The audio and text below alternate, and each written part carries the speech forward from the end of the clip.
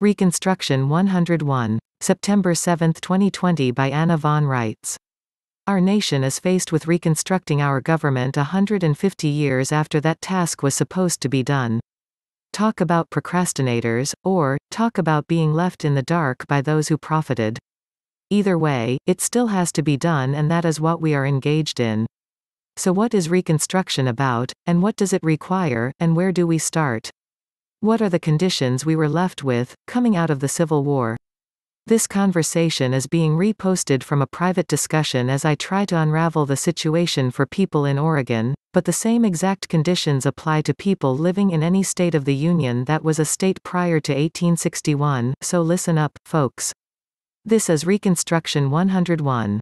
The argument, as you perceptively point out the crux, is the effect of the Repatriation Act and where that left us, and the continuing operation of the Territorial State of State in Oregon instead of the American State of State government we intended, which was rolled over and became inoperable because the Reconstruction was never finished.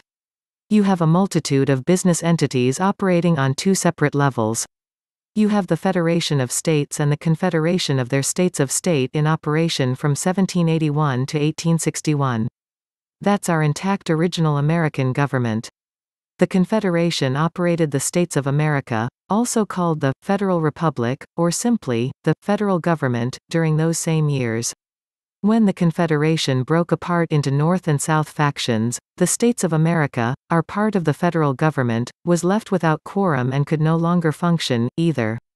Those portions of our original and federal governments both disappeared. The Confederation and the States of America, Federal Republic, the Confederation operated, both had to be reconstructed, and neither one have been. Since the Confederation was inoperable without Reconstruction, the members of the Confederation were not operable, either. The members of the Confederation were the original American states of states, like the state of Oregon.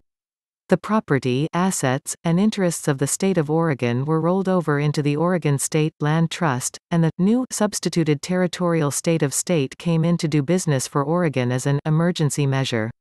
It was at this time that all the states of the Union prior to 1860 were compelled to create new state-of-state constitutions in order to create a contract between their state, e.g., Oregon, and the Territorial State of State organization, the state of Oregon, being substituted for the original American entity doing business as the state of Oregon.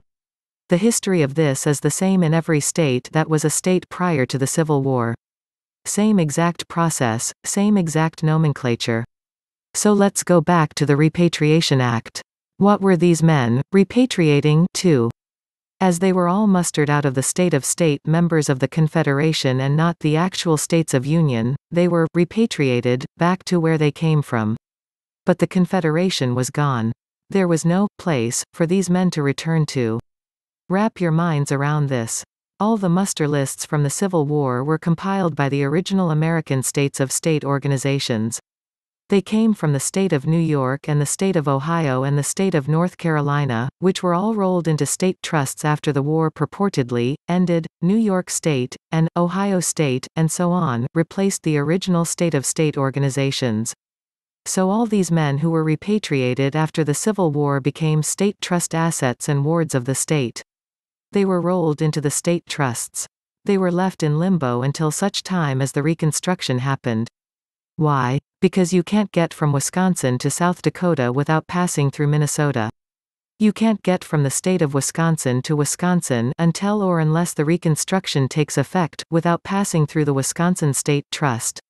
Those of us who didn't fight in the war were not repatriated in this fashion, and remained free to operate our states of the Union, but approximately 9 million Americans were cashiered by the Repatriation Act.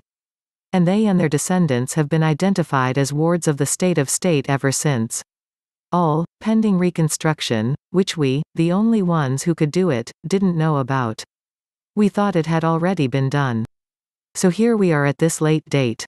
People are still milling around, confused. Hardly anyone realizes just how complex and nasty all this is, even among those who know that the Reconstruction is still hanging. What has to happen? Those who can do so, have to rebuild the state's Oregon, and then, reconstruct, the state of Oregon and collapse the Oregon State Trust and replace the Territorial State of Oregon. At the same time, as the states reconstruct their own state of state organization, e.g., the state of Oregon, these entities have to repopulate the Confederation and begin operating the States of America organization that was responsible for the Federal Republic under the Constitution for the United States of America. The States of America, our American part of the federal government, was a subcontractor of the Confederation. So in order to reconstruct the federal government, we also have to reconstruct the Confederation, and in order to reconstruct the Confederation, we have to first assemble the states of the Union. Which is what we are doing now. States reconstruct the states of states, the states of states repopulate the Confederation reboots the States of America, and the States of America acts as controller of the federal government. It is the lack of this controller position that has led to the many problems we have, so we should all be highly motivated to get our ducks in order without further ado.